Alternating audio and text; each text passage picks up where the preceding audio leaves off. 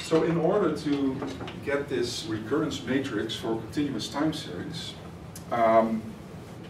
we usually take a step. This is actually not necessary, but because it's extremely interesting and well, pretty cool, I am going to talk about it. It's called phase-space reconstruction.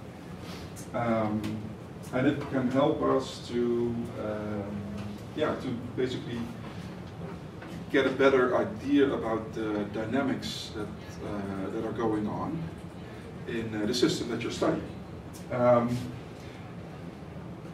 This only works for continuous time series because we have to assume that the values that we have observed actually mean something, that we can calculate sort of a distance between them. Of course, you also have the distance metrics for more categorical series, but that really doesn't work here. So if we're talking about these complex dynamics, we've talked about scale-free and fractal dynamics, and everything is very correlated and interaction dominant, nonlinear, maybe chaotic, and we have multiplicative interactions. You might say, well, that's problematic, right? Because we can't do anything anymore, or we have to measure everything. And in fact, that's not true. In fact, we can use some mathematics to actually exploit the fact that everything is interacting, right? So if you have to make a distinction between traditional statistical inference and these types of techniques that we're discussing right now, it's statistical inference demands independence of observations, no interactions, no correlated errors, nothing of those kinds of things. And the stuff that we're talking about is, yes, please, everything must be interactive. Because otherwise we cannot learn anything about the dynamics of our system. And so this technique here is based on Taken's embedding theorem. So it's not, in terms of mathematical theorem, it's not very old. I was alive when it was first published, but could not read yet. But, and Floris Takens was a Dutch mathematician, and it's called the Taken's embedding theorem. There are now more general theorems, and usually they are called embedding theorems or delay embedding theorems. And what it tells us is that you can recover the dynamics of any attractor, also a strange attractor, also these very chaotic attractors like the butterfly attractor, from observations of a single component process of a complex interaction dominant system. So the reason, so the original title was Detecting Strange Attractors in Turbulence. And this is actually mathematical proof that this is so, right? So the fact that the dynamics can be recovered is a mathematical proof. But you need some ingredients. There aren't a lot of ingredients, but you need some. And one of them is, of course, well, you need interactions. Because if you don't have interactions, this does not work between system components. So if you're really dealing with these complex dynamics, probably generated by many different processes interacting on many different time scales, it implies that you have all these processes that are in one way or another are coupled. Right? So I think we've already discussed the Lorentz system a little bit yesterday. So the Lorentz system, which was used by Edward Lorenz to predict the weather, right? And this is the origin story of the famous butterfly quote: "The butterfly flaps its wings. It can make the difference between a hurricane on the other side of the world." That's this model. So it contains three differential equations, continuous equations. And as you can see, so these are just the three dimensions of the system, x, y, and z. And as you can see, what happens to x over time depends on y.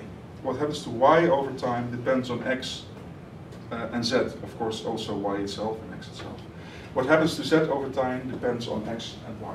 So that's what we mean by coupled, that's what we mean by interacting. So the value of these different observables of the system really depends also on what's going on the other systems, and vice versa. So they're mutually dependent. So now Taken's theorem suggests that you actually do not need all three dimensions. You can do with one of these. Because if you know something about what's going on in Z, you also know something that's going on about X and Y. And in fact, the proof is you can use one of these time series to reconstruct the dynamics of the entire system. So the dynamics you would get if you would have all three, and if you would have observed all three dimensions, or three processes. And that the thing that you then reconstruct is actually equivalent, so it's not exactly the same, but the dynamics you recover are the same as the original. That's what the mathematical proof is about. So how do we do this? Okay, here we have the original, we have X, Y, and Z. So X and Y look very much the same, but they are a little bit lagged, and the scale is different here. But this is what you get out if you run these equations for some time.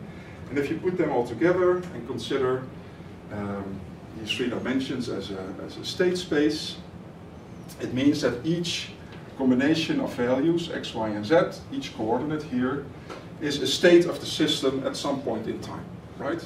So we start here somewhere, and then it goes like this, and then it gets into this butterfly attractor. And this is a strange attractor. It's chaotic. It's sensitively dependent on initial conditions. If you start just a tiny bit here to the left, it can be a very small change in the decimal places. You will end up at a completely different point in time at a different coordinate. Okay, so yeah, highly chaotic attractor. And so the claim is we only have to look at X or Y or Z in order to learn something about the dynamics of the system. How do we do this? Do you have a question? By a single factor. One. Only looking at X and not at Y and Z. Well, one of the things we need to do is create surrogate dimensions. So if we have one time series here, we have to have a kind of method with which we can create the other dimensions. We call this surrogate dimensions. So we don't know yet how many. Well, we know because as an example we would need 3, but we need a method also to decide, right, how many we would need, and this method has to say, oh, you need 3. That's the second step. The first step is if you want to create these types of surrogate dimensions, what might you use? What kind of criterion? And well, one of the things you might want to do is, if you want to use pieces of this time series, is to look at which point maybe do I have which point gives me the most new information about the system. And intuitively you could think about this as maybe where does the autocorrelation function become non-significant, for instance. Right? At that time lag, we cannot make any predictions anymore based on the history of the system itself. So that's actually a spot where we might, where new stuff is going on. So that might be a good point. But it would work something like this. So you need a method that needs to figure out some kind of delay, some kind of lag into the time series. And what we will do then is take, just cut the time series at that point. Let's call it t or tau. So at this point, and then we would use this as the new starting point of our surrogate dimension. So we just take the time series from there, just copy it, and then move it over there. And this would be our second dimension. Again, I've not yet talked about how we decide the delay, and I've not yet talked about how often we need to do this, but that's actually the principle of the delay appending method. So we find a value tau that is sort of optimally giving us new information about the system, so not based on its previous history, and we'll take that as the beginning of a new surrogate dimension. And we can repeat this. So if we would need another dimension, and we already know we do, we could go to 2 tau, right? And then take that point, and then copy it again, and then use that as the starting point of the 3rd dimension. So we're basically just cutting up pieces of our observed time series and using those as our surrogate dimensions. Simple, right? But you might now be asking, well, how can that give us the original dynamics? Well, you will be surprised. So, how do we decide this tau? It has to reflect a point in time where we're getting new information about the system. That's what I said. And the thing is, this specific step is not really as important. So it's not really like a crucial parameter setting. In theory, and that's what the mathematical theorem also says, you can use any lag, because everything is interacting. But what we're looking for is kind of a lag that would optimize the reconstruction. And so intuitively, I already said, you could think about this as looking at autocorrelation function, maybe where it goes to 0 or it's not significant anymore. But for these types of systems, this is a little bit problematic. Because if you look at the autocorrelation function for time series, it never goes to 0. So there are always correlations at every lag, and that has to do with the fact that it's just generated by an equation.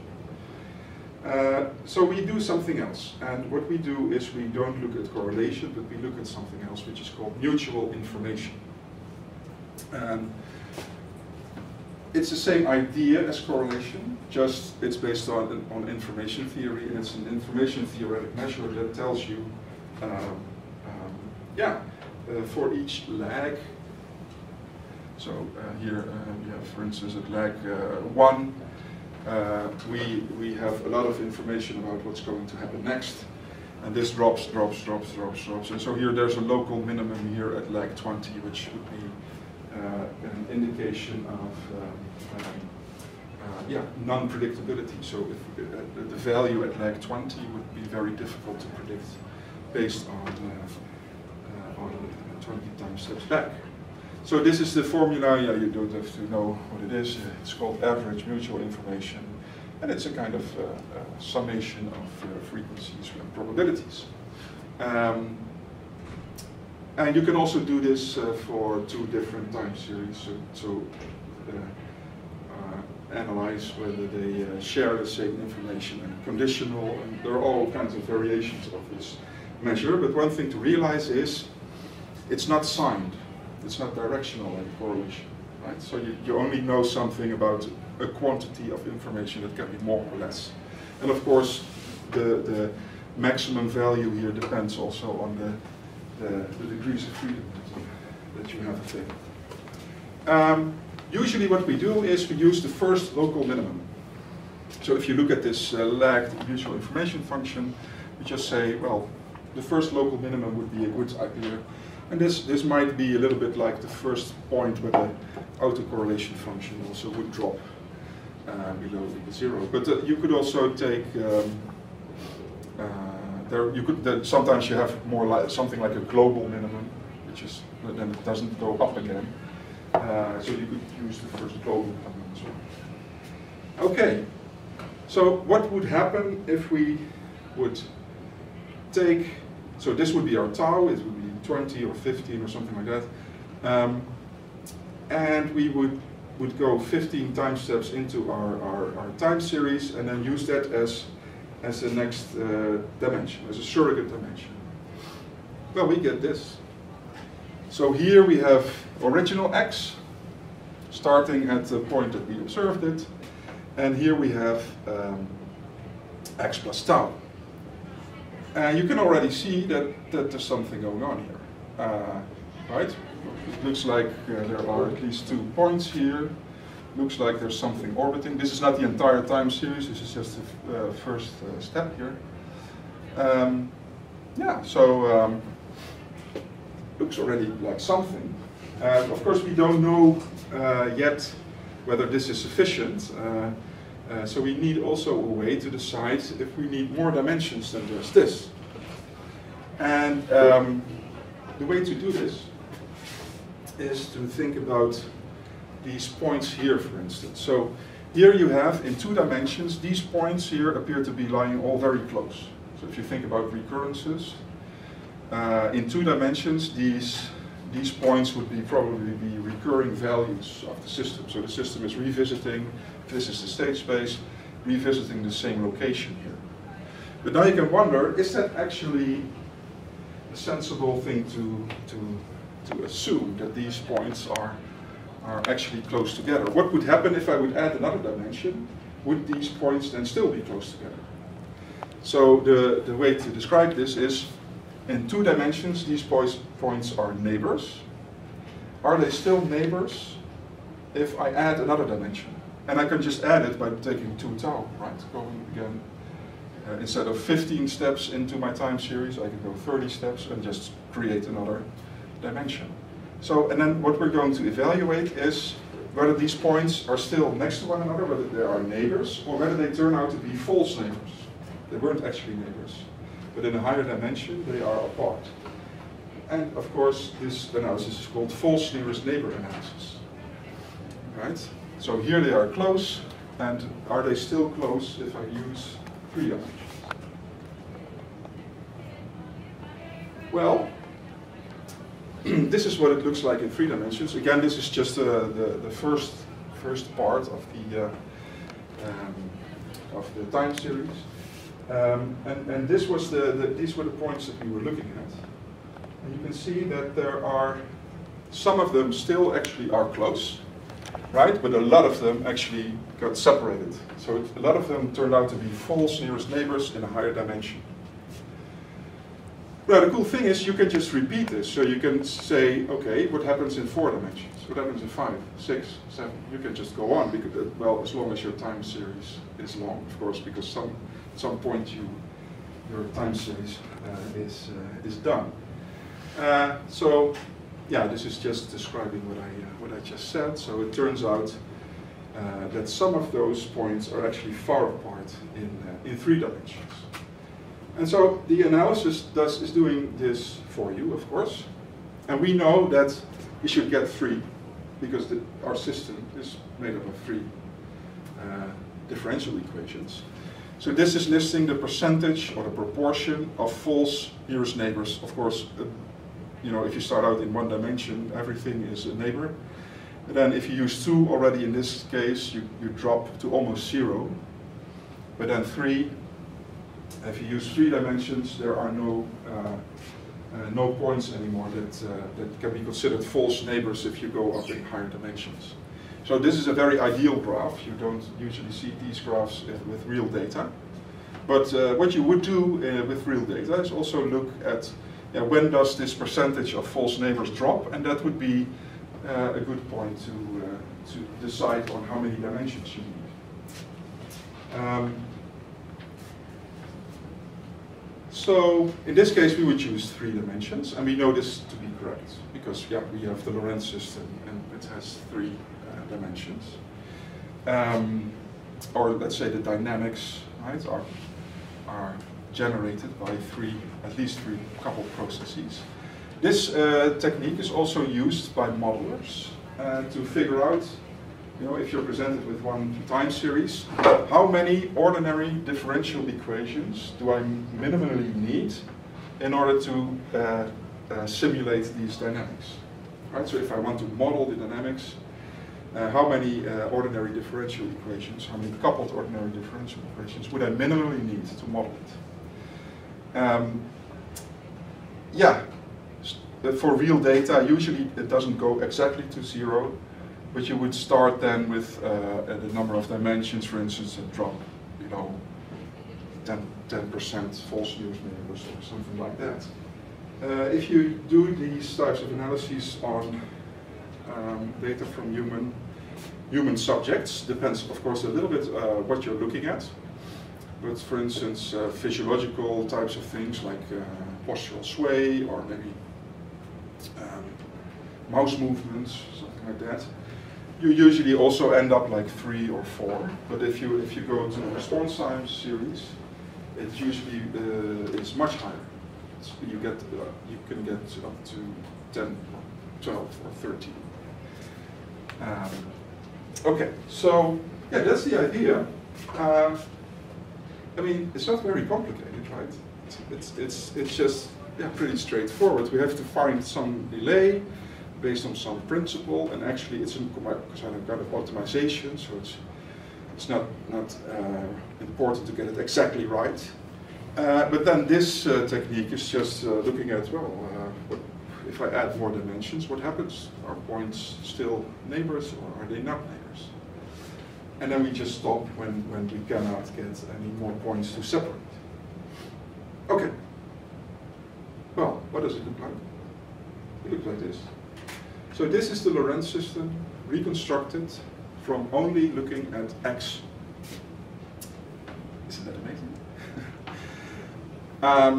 Well, it's not exactly the same, right? It does not visually look exactly the same. But that's not what the theorem promised us.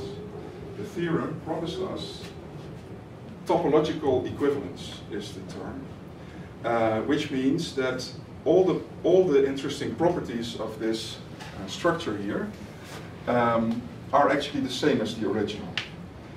So this means that all the dynamical properties, the fact that there are 2 points with orbits that can be very sensitive to initial conditions, all those kinds of things, those are retained. And in terms of, I think is it differential geometry? Yeah. This means that there is a transformation thinkable that you could use. You can twist it, you can stretch things, but you cannot cut things, right, and reattach things. That's not allowed. But there is a transformation thinkable that would give you the exact original attractor. But in order to do that, yeah, that would be a kind of very complex calculation. But in theory, it is possible to stretch it in a way that it would be exactly the same. So this is just a different representation of the same dynamics, basically. So this is what happens if you use y, the y dimension. Again, the important thing is we have 2 points and we have orbits around them. And this is what happens if you would use z. It's a little bit twisted, but actually the 2 points are here, and then now it has a like kind of twist in it. But for the dynamics of the trajectory, that's actually not very different. Okay. Yeah. Thank you. It's amazing. Can you give me some practical example where you use this method in your research? Yeah. I will show you an example, which is not my research, but which is very interesting. But for instance, I showed you the dyslexia with the fractal dimension and the reading performance, right? So we also did RQA there, and we used this reconstruction technique also, and then also correlated this with reading performance. But what I have not told you yet is what happens, what role a recurrence quantification plays. So that's something we still have to look at, because that's the next step. But if you have continuous data, for instance, we also do studies with postural sway, where people have to use like the remote controller to do things and stuff like that. So all those kinds of data where we would eventually want to use recurrence quantification analysis to get an idea about the dynamics of this state space. We also do state space reconstruction. Yeah. But maybe it helps if I show you the example in couple of minutes, I think. Yeah. So a question about those surrogate dimensions. Can you ascribe some like theoretical meaning for those like you try to do in factor analysis? Yeah. I can't stop thinking about these parallels between them. So can we like uncover some you can hidden dynamics or hidden varying properties with this? If you want to do what the physicists use this for and do modeling, you have to do this, right? So you have to get an idea about what it actually is. I personally never have done this, but it should be possible. Yeah, it should be.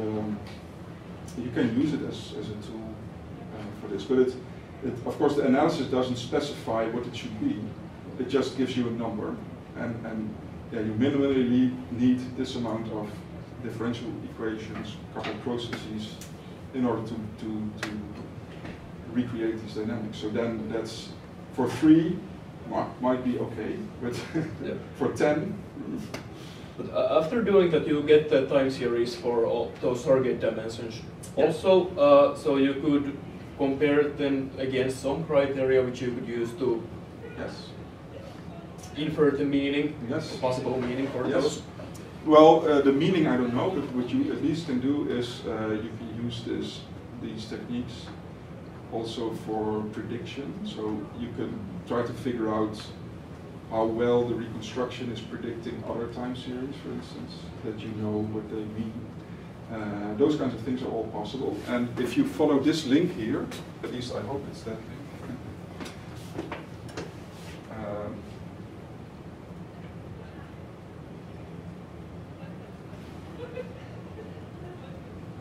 Yeah.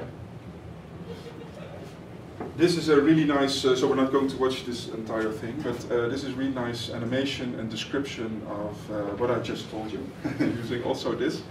And it belongs to, it's associated with a paper, I'm not sure, yeah, I think it's this one.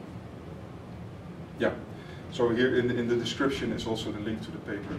And they use this reconstruction technique also to do what I just said, so try to predict other time series or get a prediction of the time series itself. So they do all kinds of very cool things with it, and we are only just now, very recently, starting to use these things. So is it like cross-validating for this phase-based reconstruction? Yeah.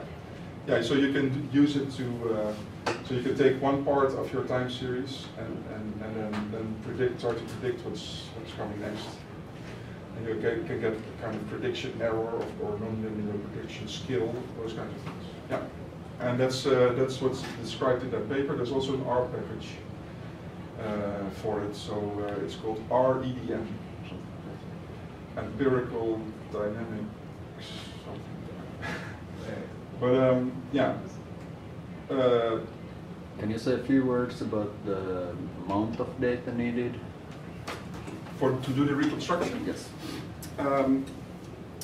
Yeah.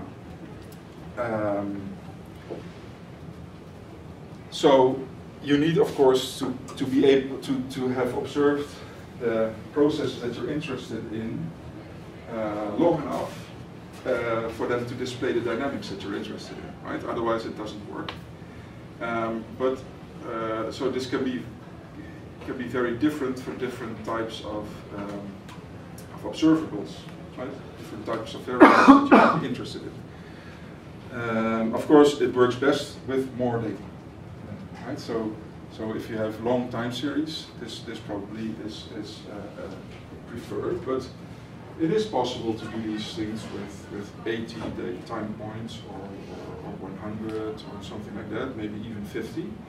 The limit is how many dimensions does the analysis say you need, because yeah, you need to have time series left, right, to construct the dimensions, and what would be the optimal lag. But there you can cheat a little bit. You can say, I will just use one, because my time series is very short, and that should not really affect the results you would get.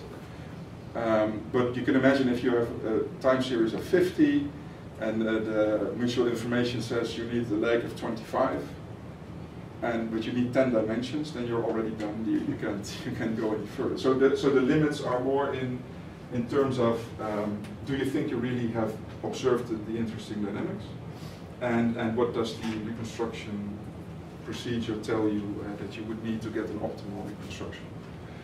But it's not impossible to do this for shorter time series. Yeah. All right. Yeah. It is amazing, right?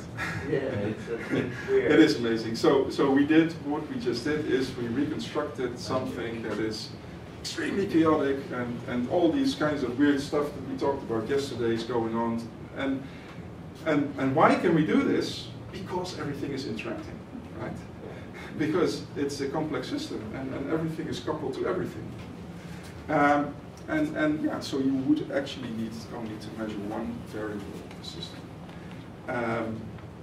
We exploit the dependencies in the data.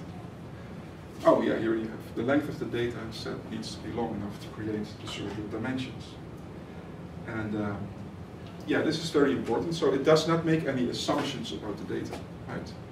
So it's just you need to be able to think about the different dimensions as coordinates in a space from which you can calculate some kind of distance measure, because that's what we will eventually use also for the recurrence analysis. So for instance, in the case of the random number generation, it would make a lot of sense to do the reconstruction there, because the order of these numbers doesn't have anything to do with the thing that you're interested in, which is the sequence in which they occurred, or even for the words also, yeah. The word "the" gets assigned the number 1, but that doesn't mean anything, right? So for the categorical data sets, the unordered categorical data sets, it usually doesn't make a lot of sense to do this reconstruction. But once you have like a response time, or well, anything that can be ordered on a scale, you can already do this. So what would happen if we had measured a truly white noise variable? What would happen if we would try to reconstruct it? What do you think? If we would have to determine the embedding lag. We know something about what happens if you look at the autocorrelation function of white noise.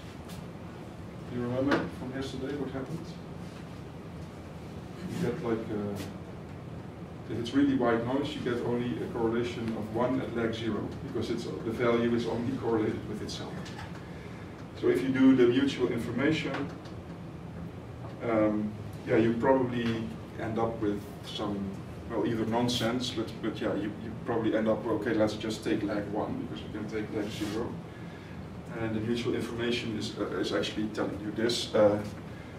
So this is the mutual information for white noise. So it's just saying at lag 1 we have 0, basically.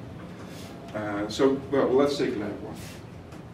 And then you do the false nearest neighbor analysis. Very interestingly, this will not tell you there are no dimensions here.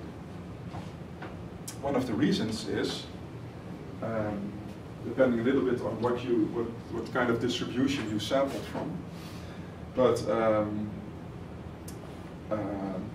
yeah, you will find if you increase the dimensions that you will, for a prolonged period of time, you will find neighbors, points that were close together just by chance, that are now separated. And yeah, you can find these kinds of things, so you might actually need 4 dimensions to describe the dynamics that are going on in this time series. But actually what this means is, if you think about my comments on, so if you have the logistic map, which is the discrete version, right, of the dynamics, you only have you need a one-dimensional system, and you can already have this deterministic chaos going on. But if you have continuous data, continuous systems, you need minimally 3.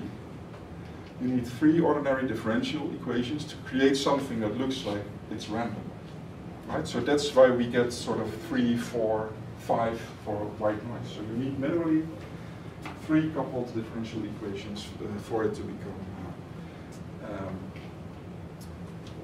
random. So I don't actually remember how I created this, but it's possible that this is actually created by a pseudo-random number generator that is using, well, at least 4 differential equations. I would have to check this, but that would be very neat if that's the case. Anyway, let's suppose we just use also 3, right? 3 dimensions. and land 1. Well, what do we get if we reconstruct this? Well, we get a state space that is completely occupied, or at least most of the state space is actually occupied by this attractor, which is what we would expect, because the random system will move eventually over time to occupy all the degrees of freedom that are available. So it's not really bounded like the strange attractor. It's going everywhere.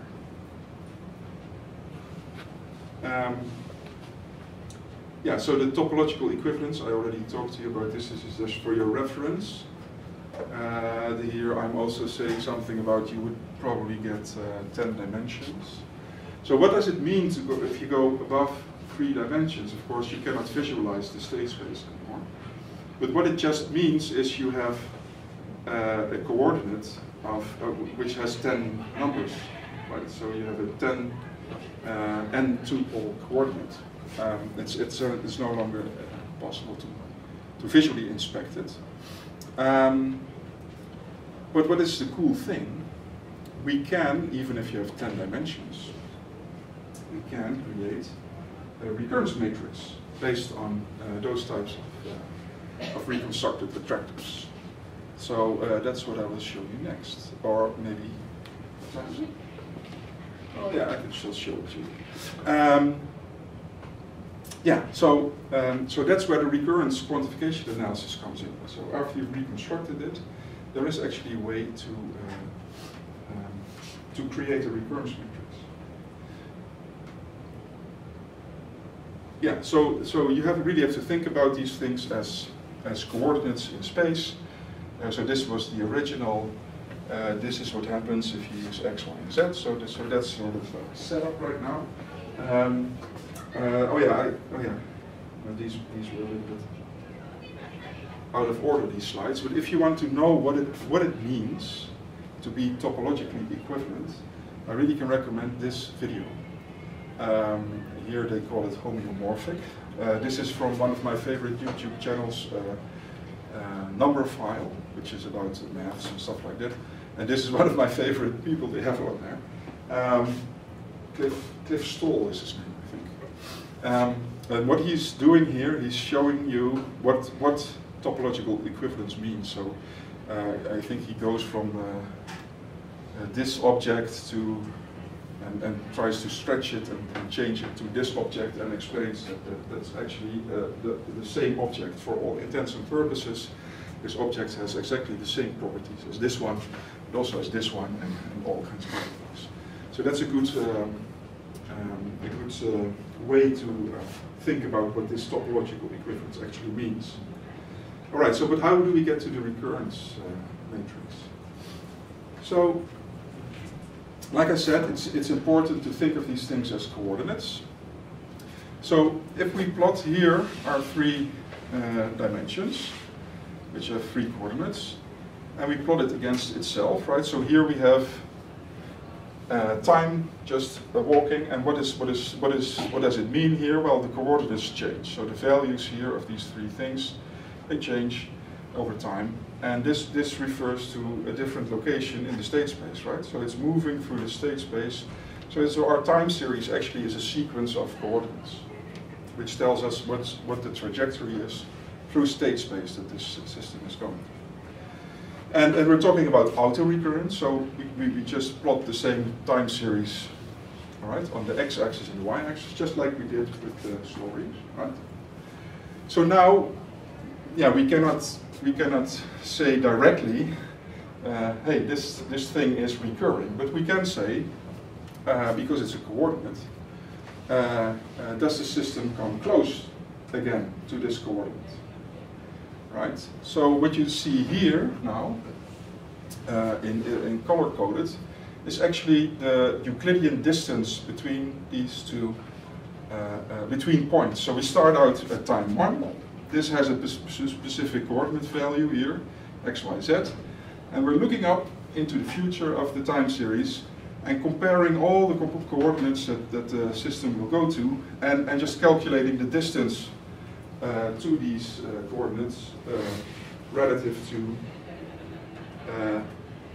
our current position, right? So we're evaluating where, so this could be somewhere, I don't know, here, I don't know where we started, here, and we're going to look up and look at all the other coordinates and figure out how far away we are from that particular location. So we could be here, for instance, this data point, and we're going to look at all the other data points.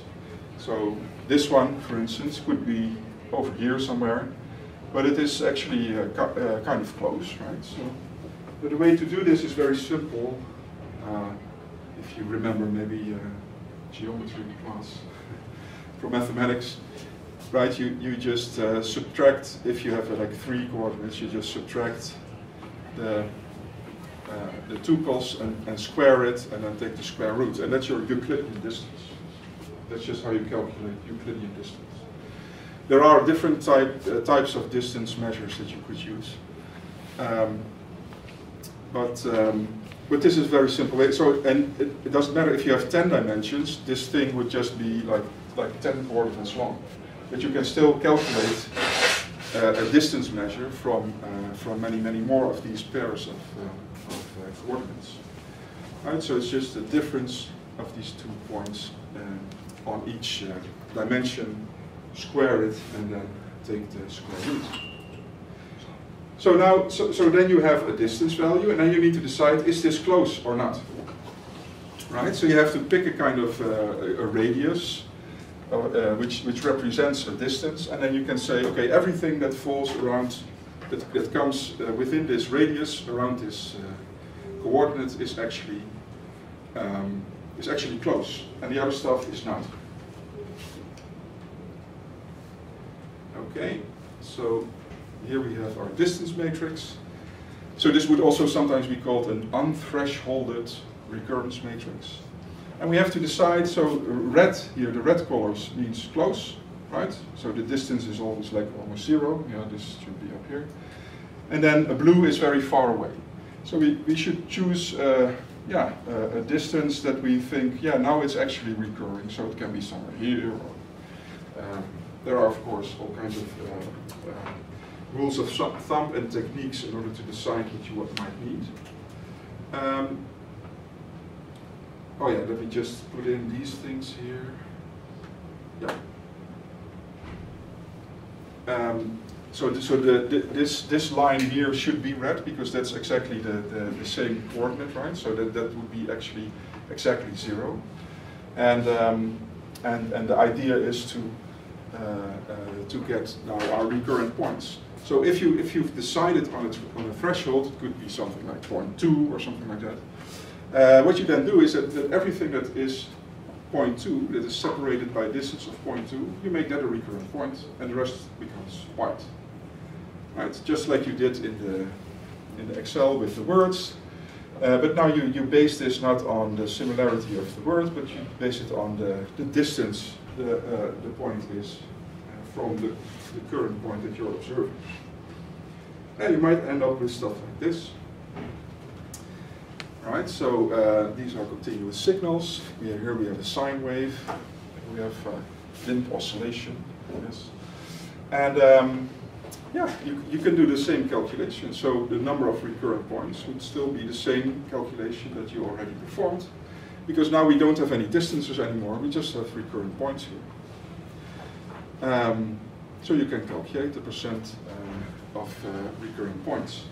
So what is actually a good idea for a good criterion for choosing the radius or the threshold? You can test this, right? So how many recurrent points do I get if my radius is 3? How many do I get if my radius is 5? Of course, if I increase this distance of points, which I call close together, you will get a larger and larger number of recurring points. And usually what we do is we say, okay, we will choose a radius that gives us a certain number of recurrent points, for instance 5% recurrence rate. Right? And then you can do this for all the, if you have measured several subjects, you can do this for all the subjects, and you're sure that you're looking at recurrence plots that have the same number of recurrent points. And what you then can still do is that this radius that you need to get 5% recurrent points, that can be a variable actually in the analysis. So there might be people where you need a very large radius to even get 5% recurrence. Right? This can mean something, and this can tell you something also about this dynamics. So yeah, that's actually, so once you have this, you can just calculate all the different recurrence measures that we talked about. This is actually a plot of a recurrence plot of the Lorentz attractor. That looks something like this, if you want at least 2.9 recurrent points. Yeah, this is a list of all the kinds of things you can do, and the list is actually much longer, but these are the most common ones.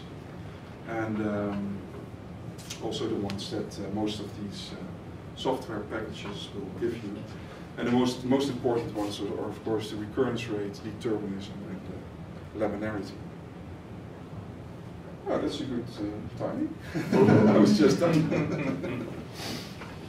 Oh yeah, my battery is dead. Yeah, this was literally the last slide for this. So let's have lunch, and then when we come back, I'll give the example. I'll talk about it.